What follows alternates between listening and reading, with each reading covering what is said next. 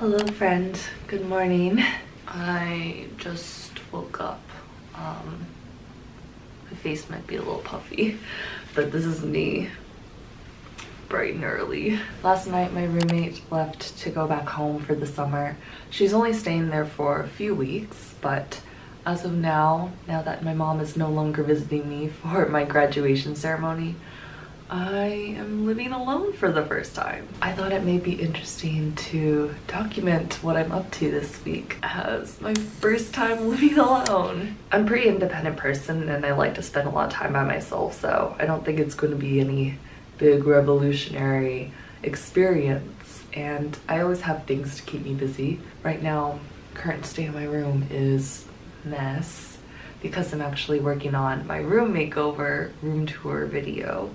I started filming that yesterday, but I think I need to go pick up a few items and I might do some plant shopping.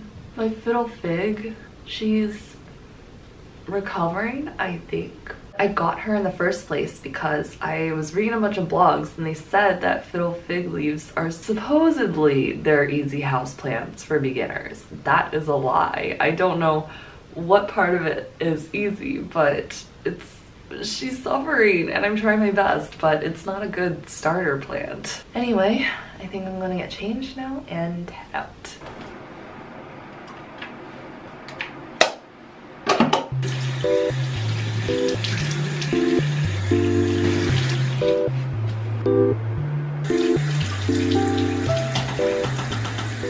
Ugh, my bangs are not having it today.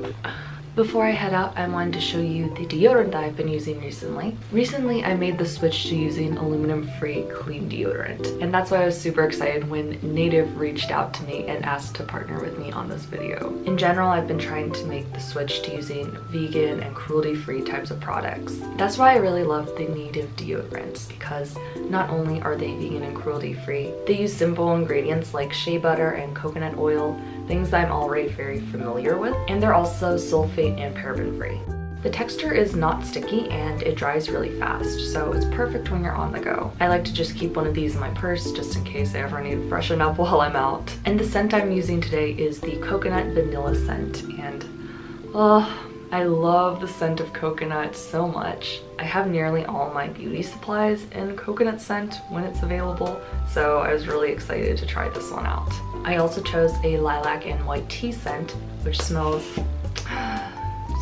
so fresh. Native also sent me an aloe and green tea scent, and that one was actually my favorite, but when my mom visited, she smelled it and she was like, yeah, I want it. So me being the lovely little daughter I am, I gave it to her and let her take it back home with her. Native has a wide range of scents for you to choose from, and the scent stays all day, even if you've been sweating and exercising a lot. If you live in the US like I do, Native offers free shipping. 3 plastic-free deodorants are normally around $39, but if you use my link and discount code Annika'sLeaf, you can get them for 25% off at the price of just $29. Now it is time for me to finally head out.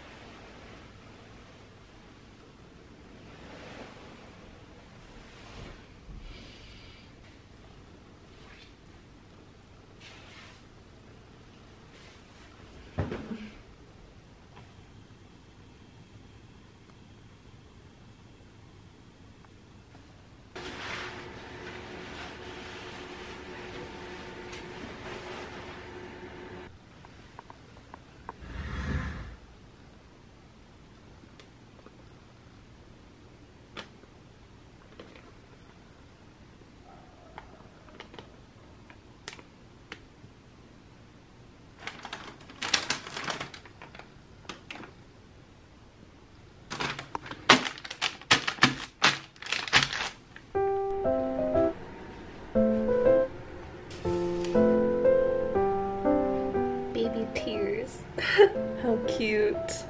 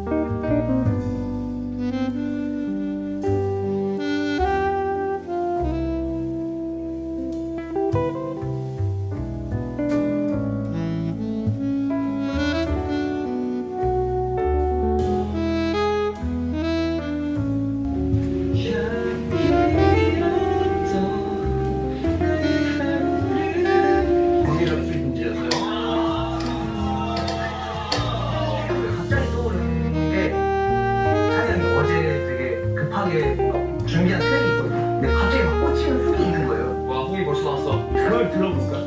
한 번도 안 보여줬는데 괜찮다. 진짜 괜찮은 거야. 아니야. 난 너희가 생각하는 게 다 좋아.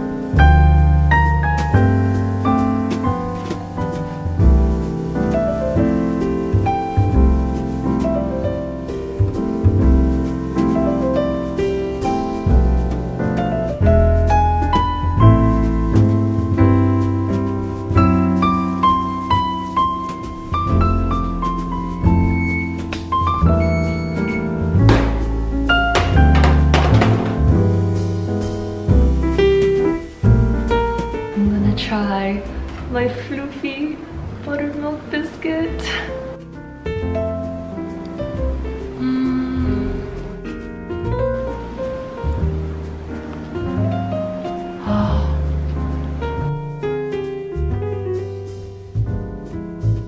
When I was baking these, I came to the realization that I don't have a rolling pin. So instead of rolling out the dough, I just kind of smacked it with the bottom part of my hand, and this dough was so sticky. Not a fun experience. I don't have a biscuit cutter either, but the glass I used worked out pretty well, I'd say.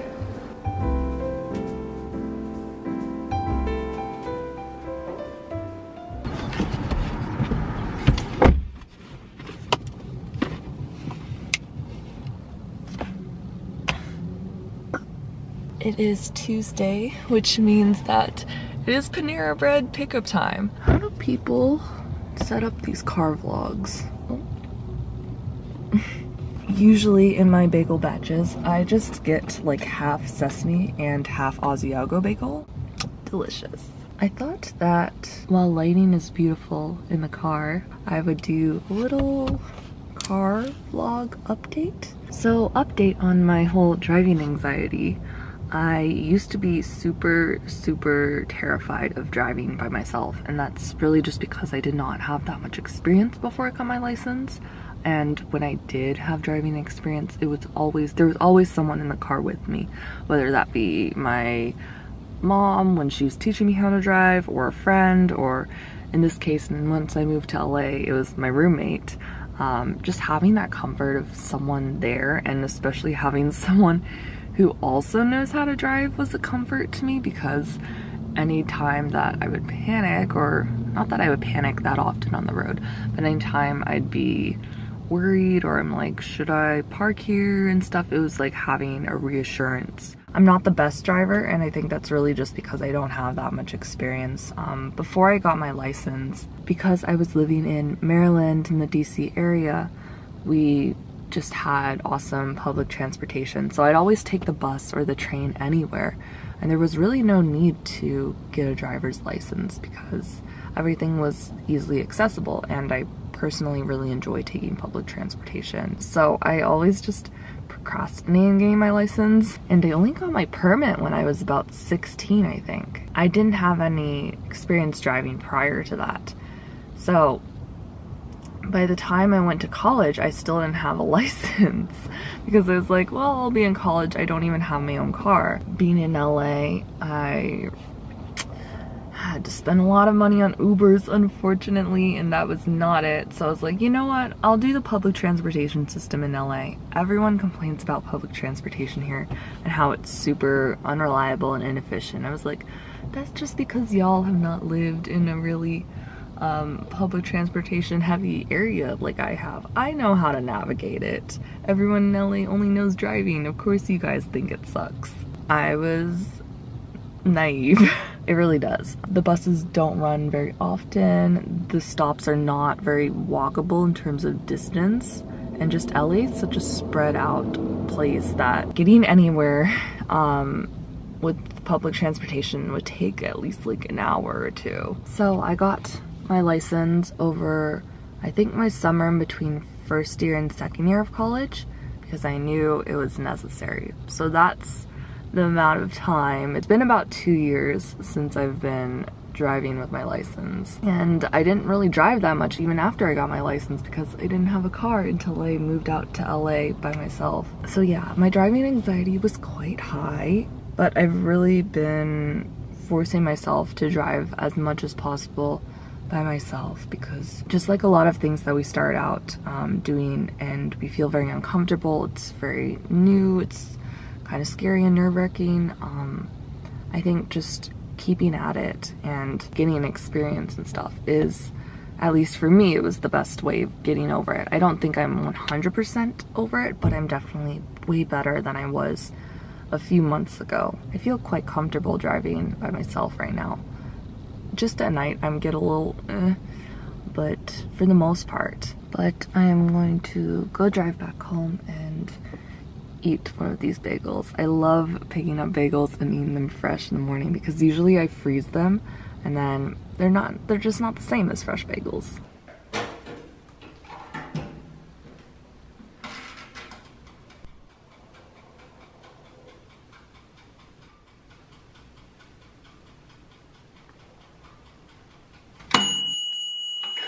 It's actually been quite a while since I've last had a bagel for breakfast. When my mom was here, she ate the last of my bagels. And because I got my jar of peanut butter, my giant jar of crunchy peanut butter, I've been having peanut butter on toast a lot lately for breakfast. So kind of missed my bagels.